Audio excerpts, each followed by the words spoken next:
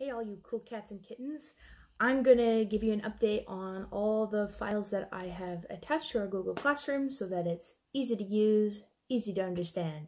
And forgive me, I'm gonna be reading a script because I just want everything to be nice and clear. So thank you for all of you who have replied to my email from last week. It was really great to hear from you. I've just posted the MIDI recordings of the 3 pieces we are working on. What you'll notice is that is just part 1, just the beginning of the pieces. This is to keep the file sizes low enough for me to edit for the final recording, because storage is always an issue. It is also an efficient way to learn a piece if you don't plan on recording. Let me give you a quick rundown of how these MIDIs are set up. First, you're going to hear your starting pitches. Then there's going to be a drum giving the tempo, and then a break. And that's so that we can hear your breath naturally, and it's not clouded by like a tempo, a metronome click. The metronome clicks are not only for you to embody the tempo before you sing, but also for me to line up the videos when I do the final edit. When you are practicing, I recommend only listening to the MIDI recording with the music next to you, and maybe do it a second time, and then try to sing along with the recording. After singing along a few times, I would listen to the original recording or a real-life choir performing it so that you get an idea of the dynamics and the overall shapes of the lines. Listening is one of the best ways to practice. You wouldn't believe the detail that you'll pick up just from listening. Here are some notes for each of the pieces.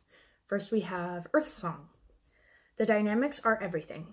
The dynamics do not come across in the MIDI file whatsoever, so I am challenging you to get familiar with recordings of this piece and the mood. It is a slow tempo, so make sure that you sing with direction and energy, especially with those really long held notes. Holding the note's full value is very important. Next we have Bumblebee.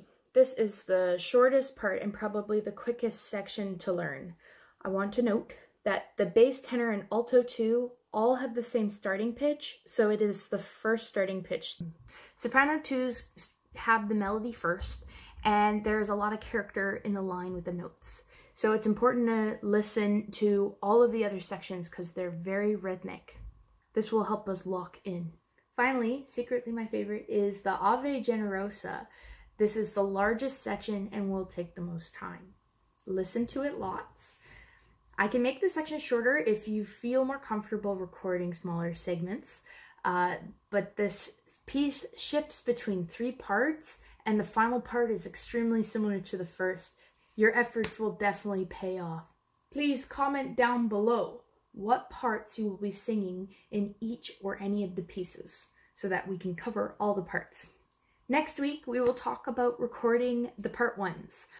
I'm hoping to start receiving most, if not all, the part 1s of Bumblebee and Earth Song by the end of next week. But keep me informed if you can't find the time, if it's too busy. This is an open conversation. Keep in mind, these are just opportunities to participate. If you'd rather do something completely different, please send me an email. Hope you're doing okay. Keep making music, and I'll update you next week. Bye.